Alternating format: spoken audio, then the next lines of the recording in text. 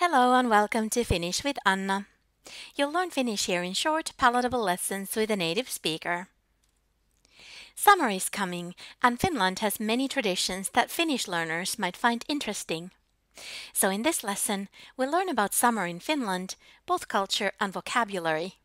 This is part 1 of 2. In Finland, summer is considered to be about 3 months, from the beginning of June to the end of August. September is the first fall month. Schools have their summer holiday from the beginning of June to early to mid-August, and this varies from city to city. Finland has a lot of light in the summer, and the days are very long. For example, the sun rises in Helsinki at 3:53 a.m. and sets at 22:52 or 10:52 p.m. on June 25th, 2019. And in Lapland, the days are even longer. Here are some Finnish summer essentials. Firstly, fresh berries, vegetables and mushrooms. In Finnish, tuoreet marjat, vihannekset ja sienet. Finland has traditionally had long and cold winters, so fresh berries, vegetables and mushrooms have been heaven sent in the summer. Finnish strawberries are seriously delicious because of the long days, so remember to taste those if you come to Finland or already live here. We don't grow a lot of fruit, though, simply because of our climate, but we do get apples and plums later on in the summer. Other essentials are ice cream, jäätelö, sauna and swimming, sauna ja uiminen, summer cottage or cabin life, kesämökkeily or just mökkeily, amusement parks and festivals, huvipuistot ja festarit. So let's say these in Finnish. Tuoreet marjat, vihannekset ja sienet, jäätelö, sauna ja uiminen, kesämökkeily, huvipuistot ja festarit. Good. I will talk of all these in more detail. Let's start with the marketplace. They are very popular and busy in summer. Almost all cities, towns and even villages have a marketplace at the center. You can find fresh berries and vegetables there, and later on in the summer, also apples and mushrooms. Here are some things you can find in a Finnish marketplace.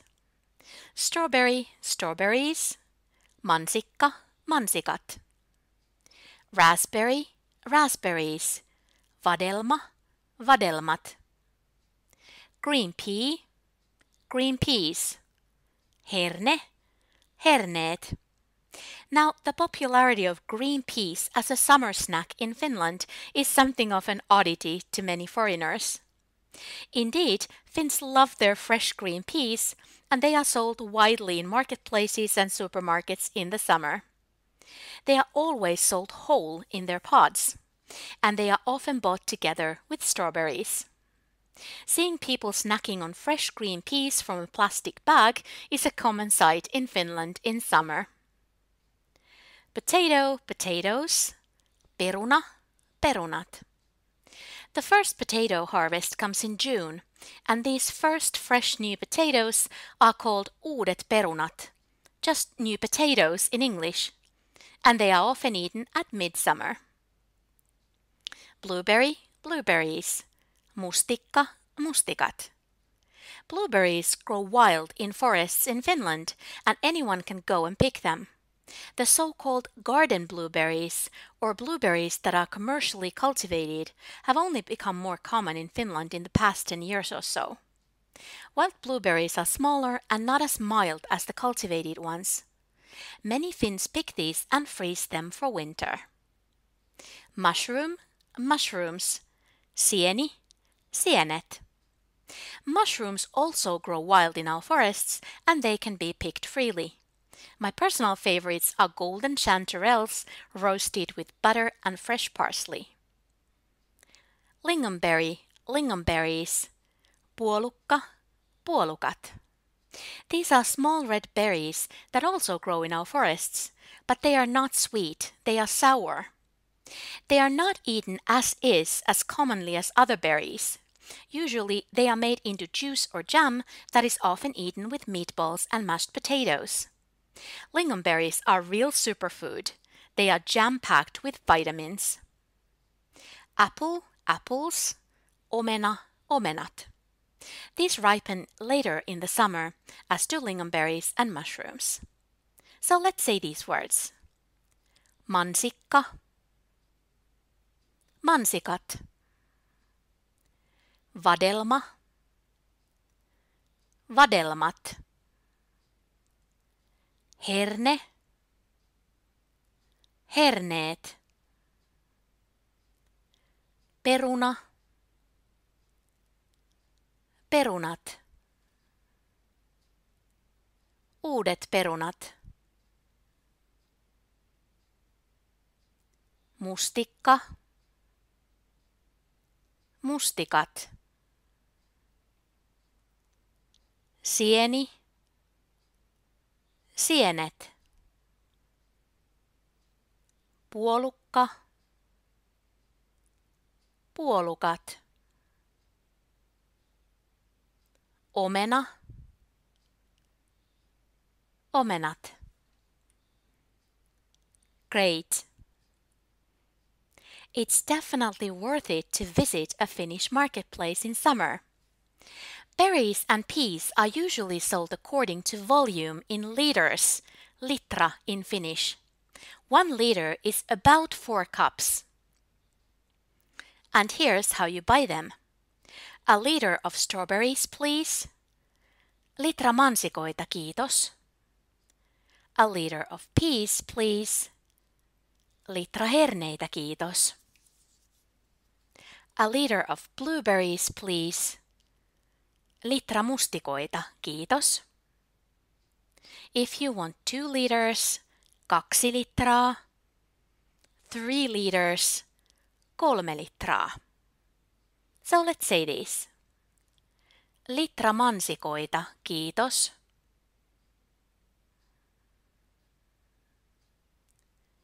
Litra herneitä, kiitos.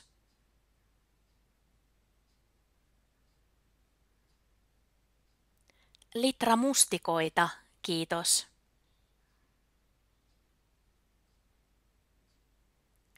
Kaksi litraa. 3 litraa. Nice. Obviously, it can't all be about healthy stuff in summer. Ice cream is sold in scoops placed into a wafer in ice cream booths. The Finnish word is pallo, meaning ball, because the scoop of ice cream is molded into a ball shape in the wafer. An ice cream booth is jäätelökioski in Finnish. And if you want to buy 1 scoop of, say, vanilla ice cream, you say pallo vaniljaa, kiitos. Note that the flavor is in the partitiivi case here. A scoop of chocolate and a scoop of strawberry, please. Pallo suklaata ja pallo mansikkaa, kiitos. And here you can see some ice cream flavors that you can find in Finland. The partitiivi form is in parentheses. Pistachio, pistaasipähkinä in the basic form. Pistaasipähkinää in partitiivi. Licorice, lakritsi in the basic form. Lakritsia in partitiivi. Mango melon, mangomeloni, mangomelonia.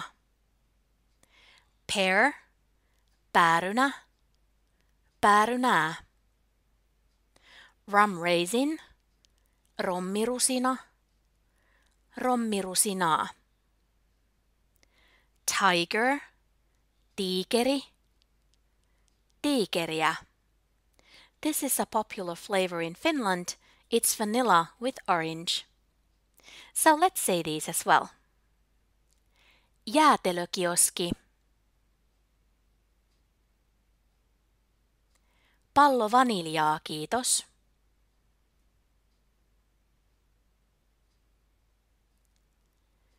Pallo suklaata ja pallo mansikkaa, kiitos.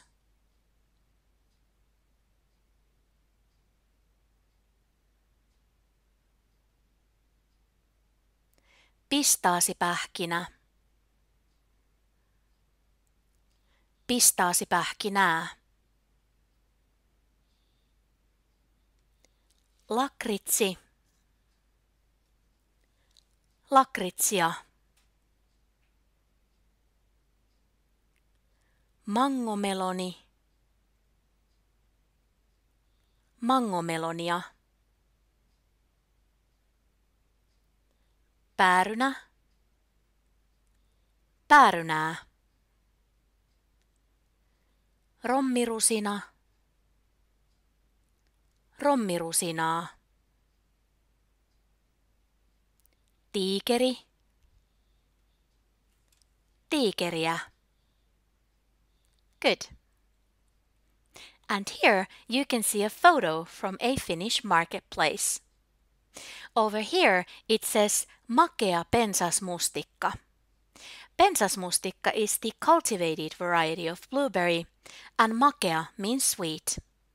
You can also see the price, €8 per liter. And over here are some black currants, musta herukka, which cost $4.50 a liter. And the sign also says käsin kerätty, which means hand-picked. Over here are some raspberries and cloudberries in little cases. Cloudberries look a bit like raspberries, but they're yellow instead. They grow in the north and are considered a valuable berry. And here you can see the much-loved peas. This is how they are sold here. The measurement cup is probably 2 liters. It looks too big to be just 1 liter. You can also see cherries back here. Cherries do grow in Finland, but Finnish cherries tend to be small and sour, so most cherries sold here are imported. Our next topic is summer cottage or cabin life. Many Finns have summer cottages or cabins, in Finnish mökki, in the countryside, usually by a lake or the sea. These can be anything from primitive cottages without electricity or running water to well-equipped houses. Red wooden cottages are very typical, as are log houses. Finns spend a lot of time in their cottages. Many even spend their whole summer there and commute to work from there. However, the younger generations don't necessarily like cottage life as much as the older generations. Young people often want adventure and don't like primitive conditions on their holiday. Also, a summer cottage requires a lot of work, which everyone doesn't like. Here you can see a very typical Finnish red wooden house. In the old days, these were even more common.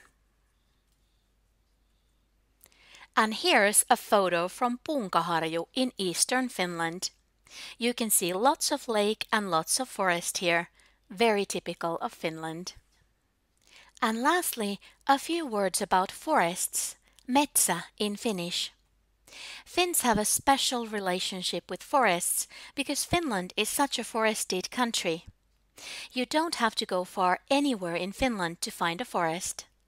Finland also has freedom to roam, called jokamiehenoikeus in Finnish. It means that anyone can go and enjoy a forest and also pick wild berries and mushrooms there. Jokamiehenoikeus doesn't grant you the right to fish and hunt freely though. Also, avoid areas marked yksityinen or yksityisalue. These mean that the area is private. Finland has a so-called culture of silence. It means that Finns are comfortable being silent, both alone and with others, and Finns in general appreciate silence. This may be hard for people who come from very social and talkative cultures. So if a Finn is quiet, it doesn't mean they are mad or sad, it's just our way. The forest is a great place to experience silence. You can only hear birds and the wind humming in the treetops. It's relaxing and gives you strength. This is why I claim that the Finnish culture of silence culminates in a forest. The forest is a deeply Finnish experience. Finns have lived off of the forests for centuries. So if you have the chance, do visit a Finnish forest for a hike or just a casual walk. And here is a picture of a Finnish forest. So lovely. So that was it for part 1. Part 2 is coming soon. Thanks so much for watching. Kiitos kun katsoit. If you enjoy my videos, please consider subscribing to my channel. Nähdään ensi kerralla. See you next time. Moikka!